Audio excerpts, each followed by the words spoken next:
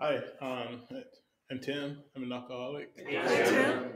Thank you, Peter. Thank you, Steve and Nancy. Thank you, everyone. I'm Tim. I'm an alcoholic. Sobriety date is March 3rd, 2009. And um, come from a place where, not going to get like too deep into it, but I was a shy person, and all I wanted was a family that I was separated from at 15. And it was one of those ideals where my mom considered herself a God fearing woman. And if I wasn't on her path, then I was automatically like sentenced to hell. And it was one of those deals where I was separated at 15 with a check twice a month. Um, and it just like gave me a big hit that I was different, I was better than, and I had like no worries, because as long as I didn't show up to my mom's house, there's a check. And if I needed a bigger check, it was like, Mom, I'm coming over tonight at 6. Oh, no, no, no, no, no, no. Tonight's a bad time. I'm going to send you something. That went on from the age of like 15 to like what, 30, 38, 39. Um, and it was like I I always thought that I had life like right here.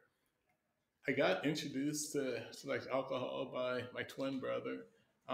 He had this deal where he was gonna like show me how to be street smart, and it started off with can of beer, and that didn't work. And he was like, "No, just keep trying to take sips. Just do it slowly." And I had a real heavy stutter, so I couldn't talk and I couldn't drink like he wanted me to. And then my mom divorced and remarried this guy. He moved us to Southern California.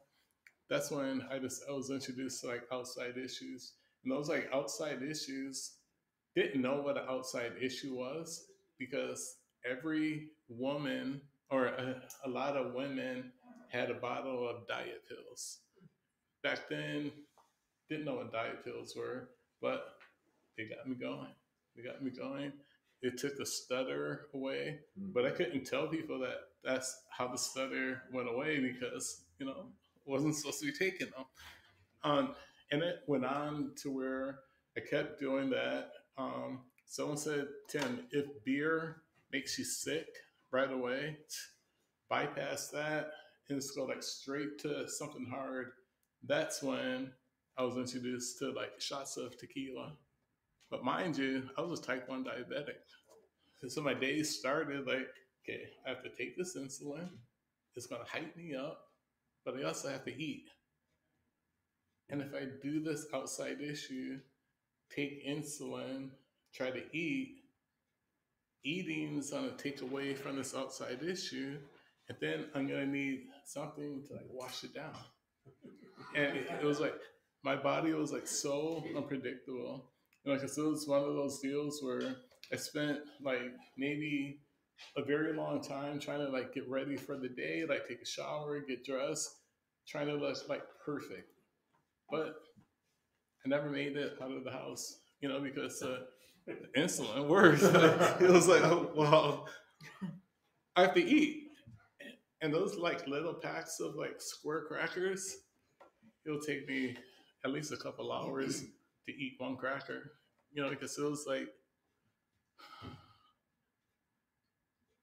that's how I thought I was getting away with something. And like fast forward, I learned that if I like drank more to start off, that would like curve my appetite, and there's like sugar and alcohol. So wow, have a couple of shots of tequila, then I could take an insulin shot because I got sugar. I won't have I won't have a seizure then. And I did that for like many, many, many, many of years. And when I finally made it to Seattle, didn't want to be here. I was downtown LA, and I thought someone was chasing me.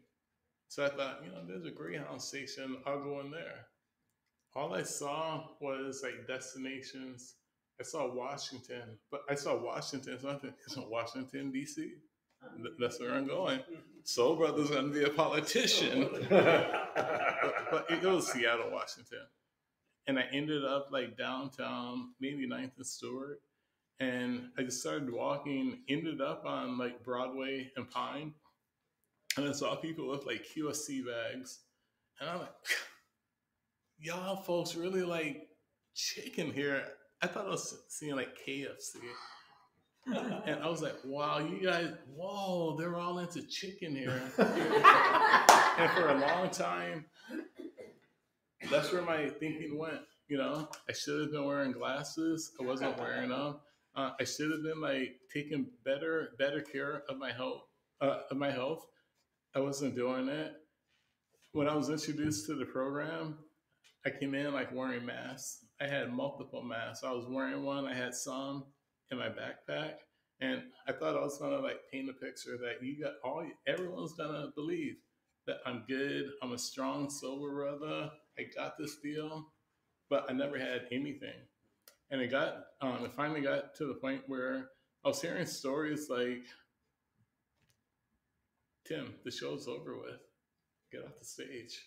You know, Tim, you're gonna die. And it just so happened, I still didn't believe it.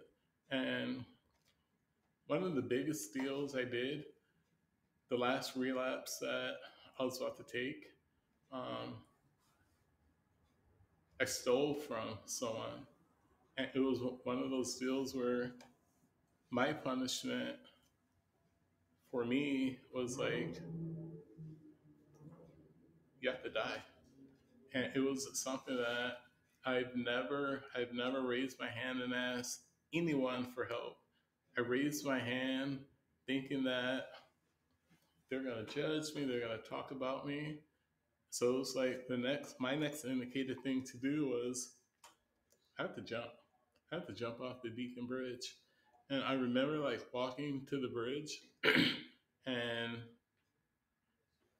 the only words that I heard was like it was a woman's voice saying like, "Don't leave 5 minutes before the miracle happens." And my eyes opened up, and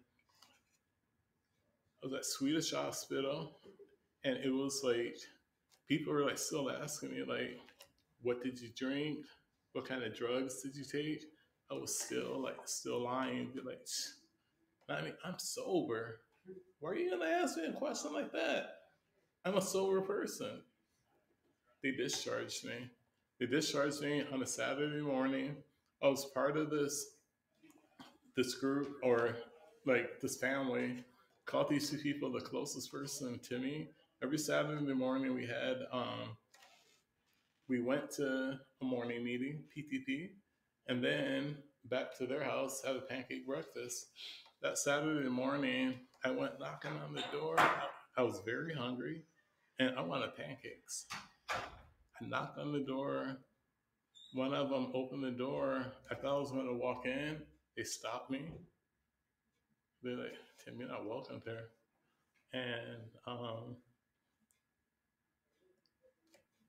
I felt the same way I felt at the age of 15 when my mom was like, "You take this, you'll keep getting these envelopes just as long as you don't come back here." That's the feeling that I felt. And I finally realized that I really have to get honest now. I really have to do something. And by the grace of a loving God, I said, yes, I'll accept your help. Hour later, they were taking me to the airport. We sat at the airport for a little over like 2 hours for the next plane to fly out to California. I got sober in California and I stayed there for like 3 years. I finally got the courage to come back and make that one amends. And ever since then, like life has been taking off just as long as I keep doing the things that you guys show me to do. You know? By example, I don't take everything that people put down, but I do like take what I believe will work for me. In the last 15 years, the things that have been working for me, um, it feels like I'm lying about what I'm about to say. I don't lie anymore, you know. I tell the truth. I keep no secrets, and it's one of those deals where it brings me freedom, and like things are still like happening for me. There's a time where I was the diabetes. I don't have that anymore. I have a transplant.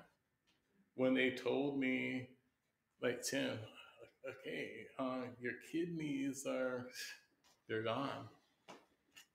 You have to do dialysis. You got to a point where dialysis wasn't working. They were talking, Tim, you might want to get your affairs in order.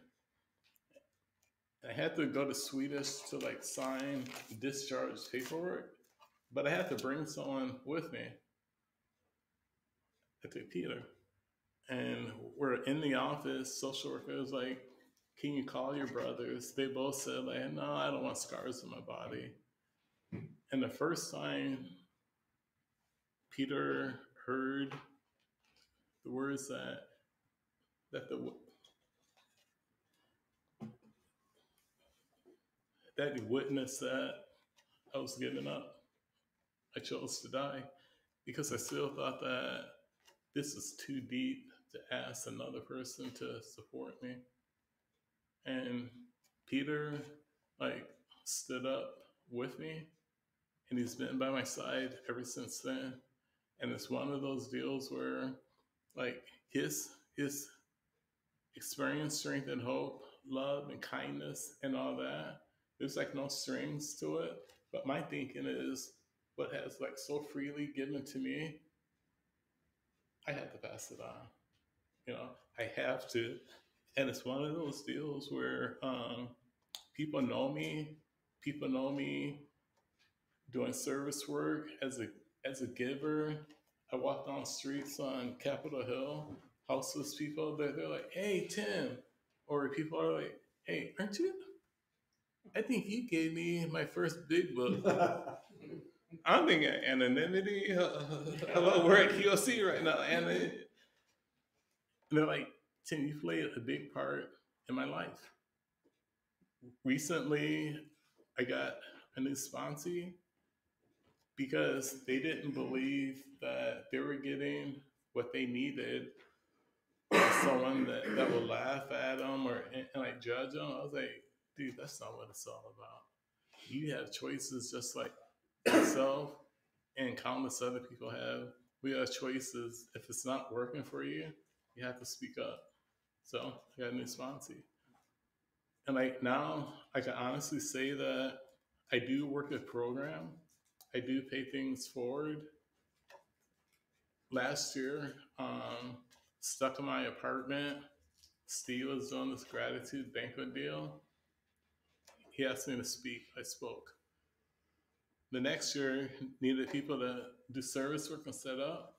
I was like, I don't want to talk to anyone. I don't want to be around people. I'm going to show up early, do service work, and go home before people show up. Steve was like, Tim, you're oh, sorry, you're MC. Yeah, you're MC. But I'm grateful. I'm grateful because the way I think and I feel sometimes is like totally false. And just as long as I keep doing the things that you guys and countless other folks are showing me by example, most of the time, I'm still here, I'm still sober, and I will stop right there. Thank you. Thanks, Tim.